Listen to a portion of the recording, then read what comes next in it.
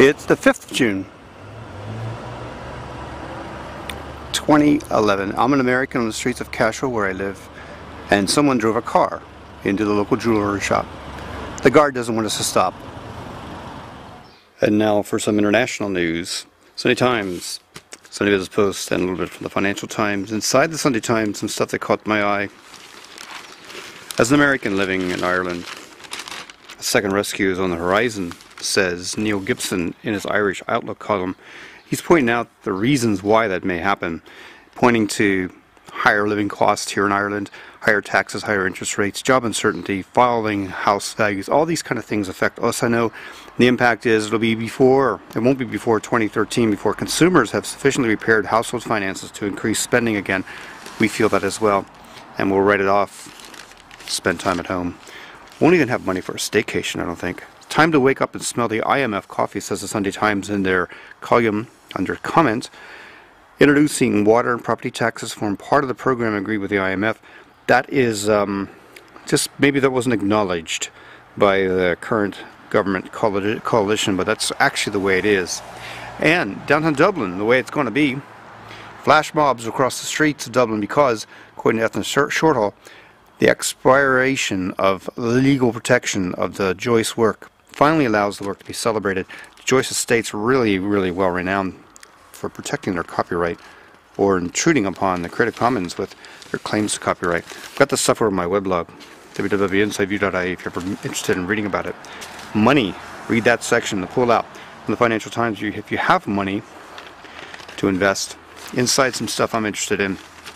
Alice Ross says, fund managers are looking at opportunities for technology, but actually it's not where you think towards things like Google or Groupon. It's actually by using funds to invest in stuff like the semiconductor industry, and they cite Altera, NetLogic, Altma, as well as Aruba Networks and Meru Networks.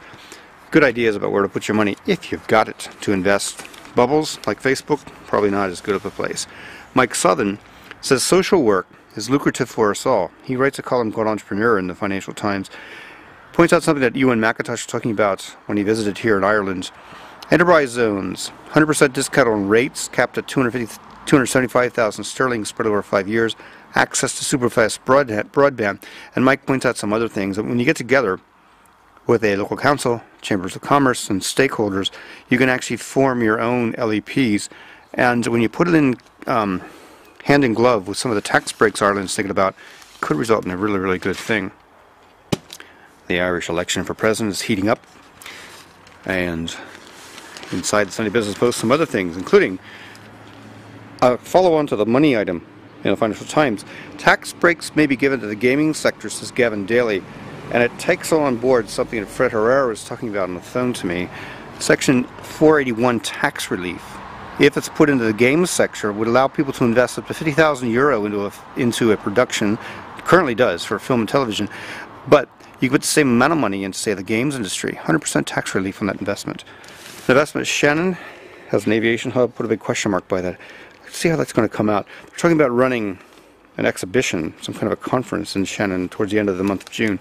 I may run to that. I like airplanes. How to insure your information. Revelations that Emma Kennedy points out about consumers' data not being actually protected. We're affected by that based on people calling to the house. Somehow they got the access to the information that we have. Knew our names. Adrian Weckler runs a very tight line about tech elites. Points out some interesting things, though. In his column in the Sunday Business Post, he says between 2000 and 2008, the number of maths and science graduates produced by Ireland increased by only 1%, but graduates in law, PR, marketing, and business soared. People were choosing back then non-technical pursuits, and it's the same kind of a thing. And he says, you know, you go to media, you'll find things like The Apprentice or Dragon's Den as technology-free zones. And he says, you know, getting it to where Irish colleges and universities can produce really high-quality competitors in a tech space means you'd have to go down the path of building an elite institution, words that, well, don't appeal to the Irish taxpayer. And then he kind of steps into the space of fees. If you read between the lines, Adrian Weckler probably likes the introduction of fees. How about the back of my garden? Some stuff here I want to show you, starting with the lavender. Good stuff, counting on the fragrance to be throughout our back garden. Strawberries, growing well. Brought in some from the outside. The carrots, the tomatoes, as you would expect this time of year, nearly bountiful. And Virginia willow taking up a roost next to the gate.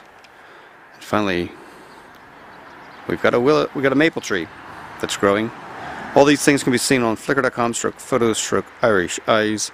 Before I leave, Peter Donegan, if you're watching, tell me what's on my red roses here, and I'll listen to your Sideshow more religiously. You can catch up with Peter on iTunes. Sideshow is carried on Dublin City FM and on all fine earbuds around the world. This is Bernie Goldbach at InsideView.ie saying bye for now.